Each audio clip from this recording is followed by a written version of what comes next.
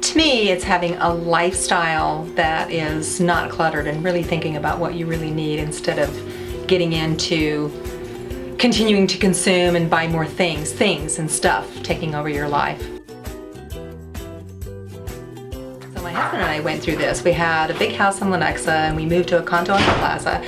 And I was amazed at how much stuff we had to get rid of to move from this house to this condo. And I know many of my friends thought, well, you know, how can you do that? How can you go from, you know, 3,500 square feet to 1,200, and how are you going to be able to do that? We gave away van loads and van loads of stuff. I've never missed any of it. You know, you don't need 10 casserole things because you only use 1 or 2 at a time. You don't need, you know, 5 sets of dishes. I don't need the Christmas dishes and the Christmas glasses. You know, I can just have the dishes. So I think minimalism makes your life richer. And I think many times people think that stuff makes their life richer, but it really doesn't. Maybe choose one thing first. Maybe it's your clothing. Maybe go through your clothing first and think that we all have those things that we haven't, you know, worn for.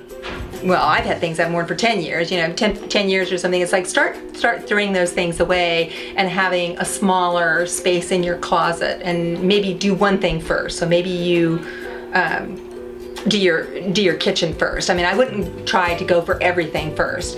But yeah, I would say start on one thing, not everything at a time, because then that seems overwhelming and that defeats the whole purpose of trying to make your life better.